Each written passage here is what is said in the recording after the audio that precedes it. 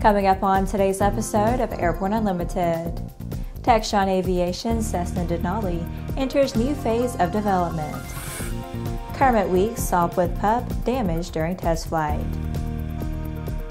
And new Safari 500 coming to AirVenture.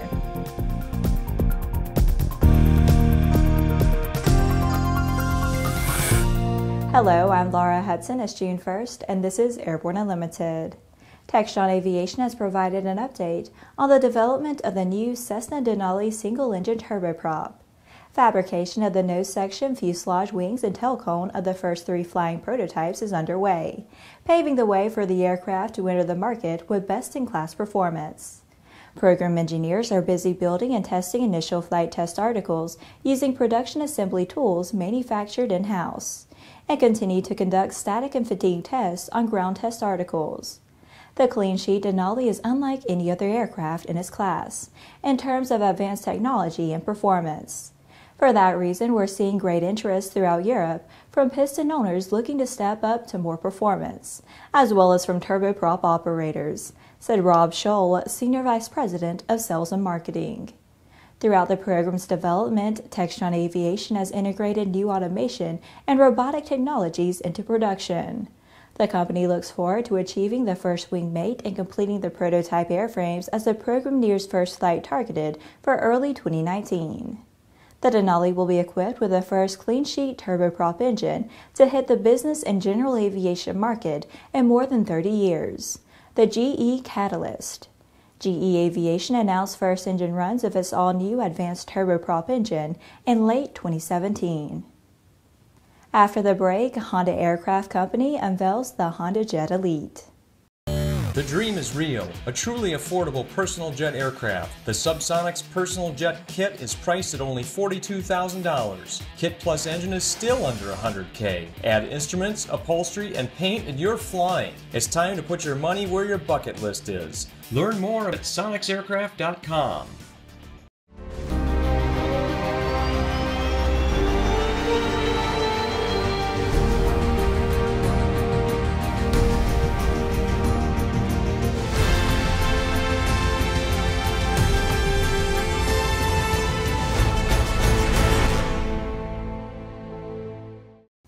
Welcome back. If you have a story suggestion for Airborne Unlimited, Aero-TV, Airborne Unmanned, the AMA Drone Report, our website or podcast, just email to news-by@aero-news.net.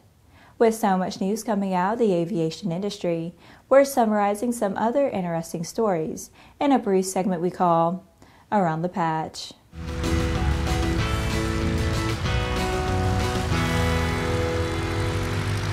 Honda Aircraft Company has unveiled a new, upgraded Hondajet Elite. The Hondajet Elite has extended its range to 1,437 nautical miles and is equipped with a newly developed noise-attenuating inlet structure that lines each engine and greatly reduces high-frequency noise to enhance cabin quietness. Additionally, the new aircraft's advanced avionics system incorporates additional performance management functions for optimum flight planning and automatic stability and protection functions to enhance safety of flight.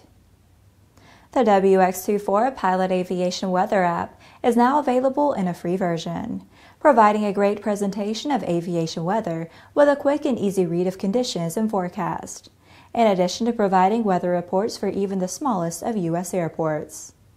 WX24 Pilot provides an innovative way of presenting aviation weather, allowing pilots the ability to see and understand complex METARs and TAFs in seconds. Even AirMets, SIGMETs, and TFRs are reportedly presented on one screen for weather at a glance. The FAA has issued a safety alert for operators, warning of possible improper maintenance performed on aircraft accessories and articles by Southern Atlanta Aerospace, LLC. According to the Safety Alert for Operators document in August 2011, the FAA revoked Southern Atlanta Aerospace's Air Agency Certificate and its associated repairman certificate. The revocation was a result of an investigation conducted by the FAA that revealed that Southern Atlanta Aerospace had obtained its Part 145 certificate under false pretense. For the first time ever, the United States Air Force Global Strike Command is bringing a Boeing E-4 Advanced Airborne Command Post to EAA AirVenture Oshkosh. The E-4 is a modified Boeing 747 used as a mobile command post for the National Command Authority.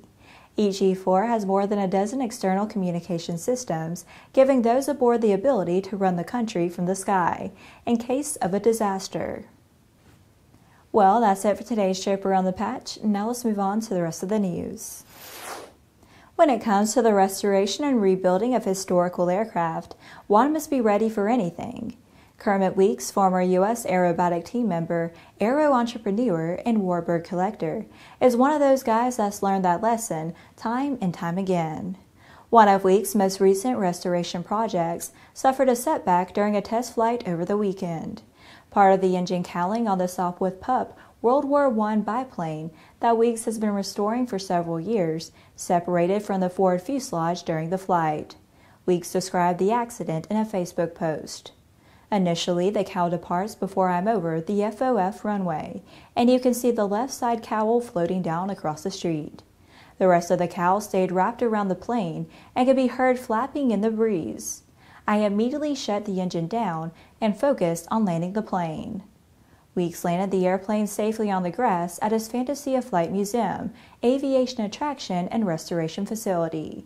He has not said how long he anticipates it will take to repair the damage, but it looks like he did a great job getting it back to the field. After these messages, new Safari 500 coming to AirVenture. There's a difference between charting a steady course and pushing for the ceiling. And for nearly a century, Hartzell Propeller has been defining that difference. It's in our passion for engineering and research and our dedication to testing the limits of performance. We are built on honor. We are Hartzell Propeller. Concorde's recombinant gas RG series sealed battery technology produces a high-performance battery with the advantages of being pre-tested and fully charged at the factory. Find out more about Concorde's entire line of batteries at www.concordebattery.com.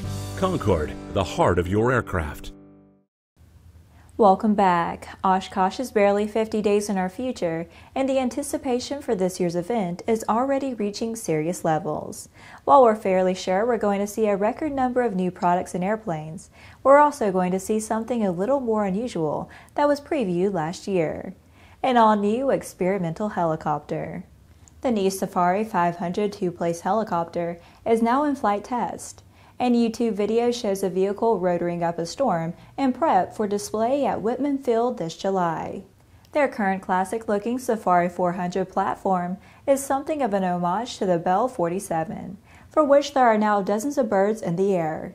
It's about to be joined by the all-composite Safari 500.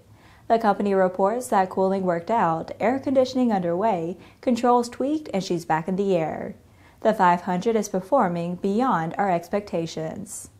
This new bird has a decidedly more modern look, a 650-pound payload, and boasts a 180 horsepower Lycoming 0360 for power. We're looking forward to seeing it in action at Oshkosh and trying it out for ourselves. Stay tuned. Well, that's our program for today. Remember that Airborne Unlimited is streamed on Monday, Wednesday, and Friday, alternating with Airborne Unmanned on Tuesday and the AMA Drone Report each Thursday. Additional breaking news bulletins may be posted for important stories that fall outside of our normal deadlines. If you're watching us on YouTube, please subscribe and do check us out on Facebook and Twitter. Get comprehensive, real-time, 24/7 coverage of the latest aviation and aerospace stories anytime at aero-news.net. Have a great weekend and see you Monday.